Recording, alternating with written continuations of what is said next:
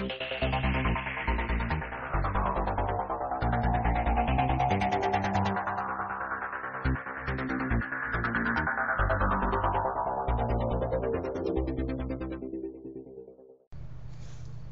to Ubuntu Videocast. In this episode, I'm going to show you how to fix a little bug I found in GTK-RecordmyDesktop. The bug, you can recognize that bug by starting GTK-RecordmyDesktop and try to select a window frame to record, and basically what it does is it's not selecting a frame or window you want to record.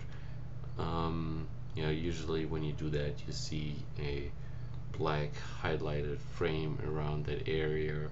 It will record, and it just does not. The only option you have available is to record the entire desktop, and in some cases it's just too big. And yeah, what I discovered on the internet is this article here from Ubuntu Launchpad.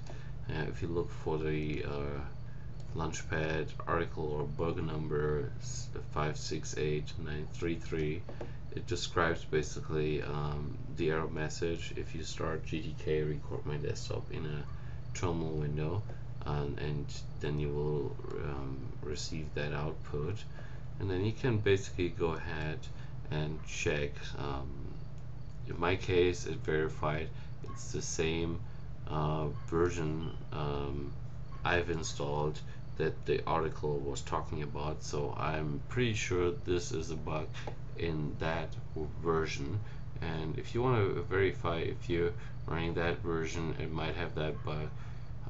Just start a terminal window and enter the command sudo space app-cache space policy space record my desktop, and then you should see that version number. If that verifies, that's the same with yours, then you can go ahead and basically try if you can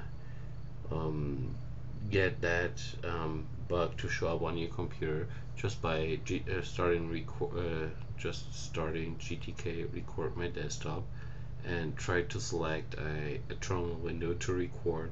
And then if it's not doing the black highlighted frame around that window, it's you have that bug. And in order to fix that, you go to that article, scroll down here, and there's a download for the patch.